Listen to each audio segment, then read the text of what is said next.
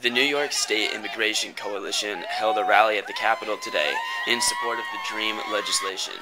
The Development, Relief, and Education for Alien Minors Act would enable the children of undocumented immigrants to have equal access to state financial aid programs for college.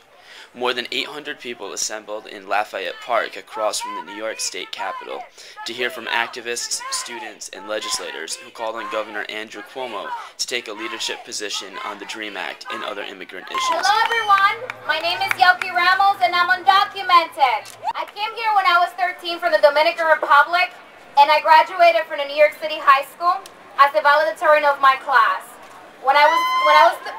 Thank you for that.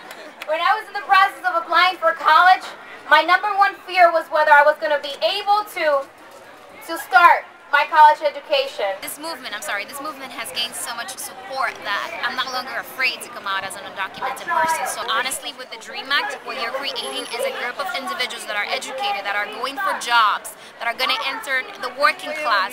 Working class, it's not welfare. Undocumented immigrants paid over $662 million in taxes to New York State in 2010. They paid approximately $104.4 million in personal income taxes, $95 million in property taxes, and over $460 million in sales taxes. It is unjust, unfair, and un-American to collect well over $500 million, listen to me, $500 million in tax revenue from undocumented immigrants only to deny them financial support for higher education that is granted to other New Yorkers.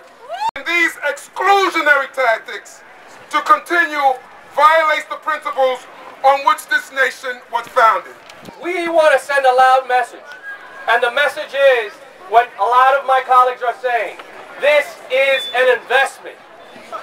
The better educated you are, the better the job you will get, and then in turn, the more taxes you will pay, and the more revenue happy New York State will be.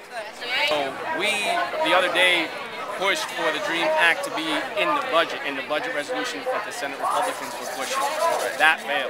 And then yesterday, 311 bills were taken off of the respective committees and pushed into rules. Part of those bills was the DREAM Act.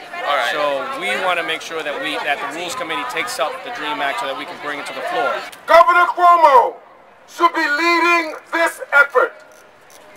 He has been on the sideline.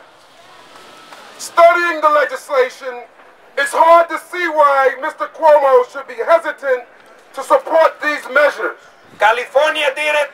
We have a DREAM Act in California. Texas did it. New Mexico did it. Illinois